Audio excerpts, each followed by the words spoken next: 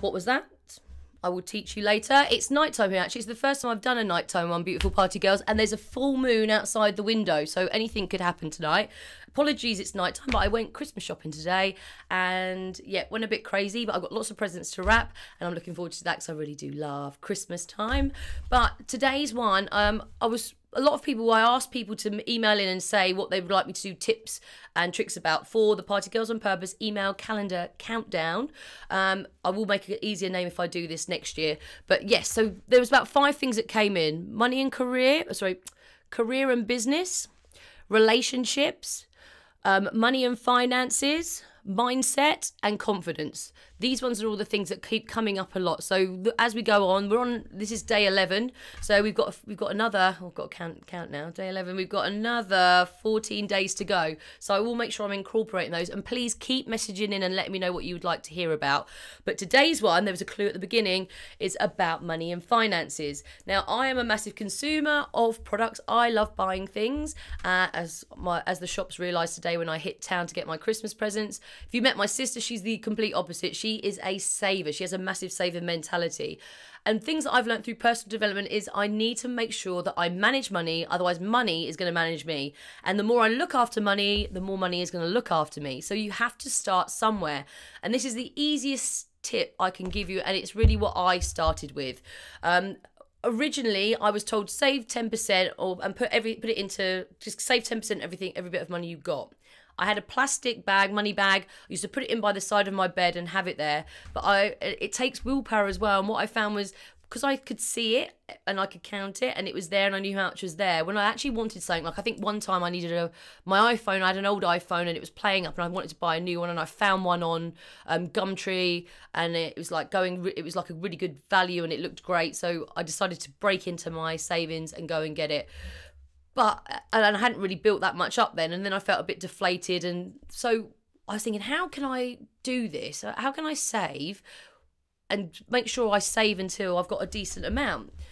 And then I can make a decision on what to do with it. And 10%, I realised, even though I'm thinking, I've got no money to save, I can't save anything, I realised when I was saving 10%, I didn't actually miss it, even though it felt like it could be. It wasn't.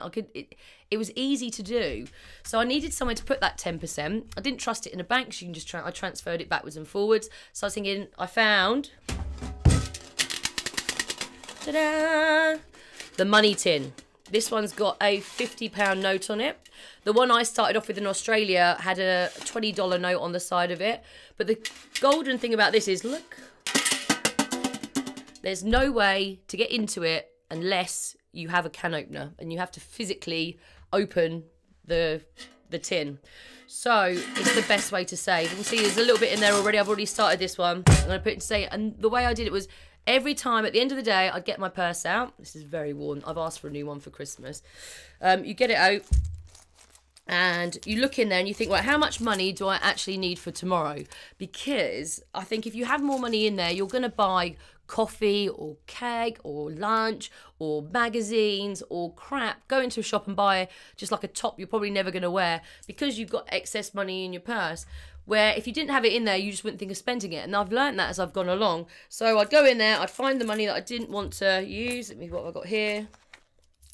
Well, I've got £1, £2, £2.50. Oh gosh, £2.50. So you pop that in.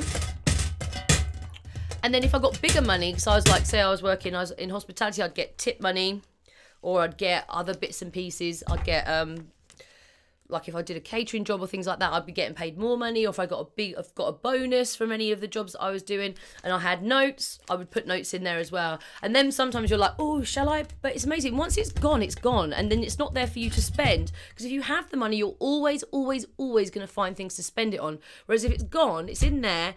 The more you put in there, the less you actually know how much is in there. So you can't put a value, you can't think of how much is in there to buy something with. So you don't think about, oh, I could have bought, you see a dress, or I could buy that with what's in there. It could be more, it could be less, you don't know. So you don't want to open it just in case it is less, or if it is more, then you've wasted, what you're going to do with the rest of the money. So I used to just shake it, feel how heavy it was, and that was my inspiration to keep it going.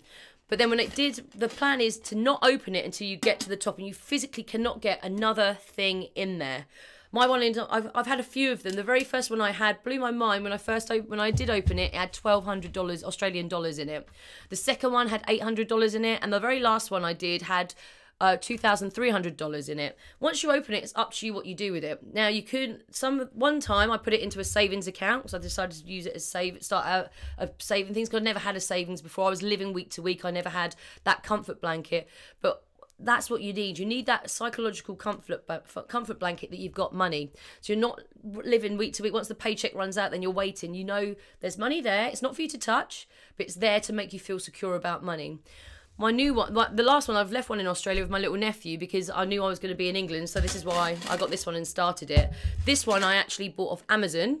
It was only like £2.99. So you probably can get them in wherever you live in the world. You can get one of them with your own note on there. But the tip is do not make sure you can't get into it unless you physically have to open it with a can opener.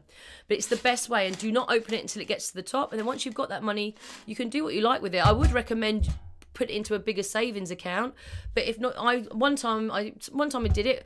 What you'll find is you'll get more of a saving mentality there, and you'll be more inspired to save. You'll find more money to save, and you'll find other ways to save as well, which I have, and I will probably teach you another couple of saving tricks and money making tips between now and Christmas Day. But yeah, get this going, get this started. One of them, the 2,300 one, I used to go on a beautiful trip to Bali, and it was a lovely retreat, and that paid for like all the flights and the place that I was going to, which was beautiful. So it's up to you, but this is a way to start a saving mentality and start building money and feeling that money build up. It's very easy to do. It's very cheap to start.